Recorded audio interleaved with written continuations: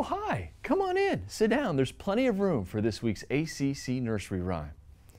Once upon a time, there was a brilliant football coach who brought winning to Blacksburg every fall. He was known for defense and special teams, and so a new era was born, Beamer Ball. Though the mascot is a furry, goofy bird, and the helmet's sometimes a bit absurd, the coach was demanding, resolute, and serious.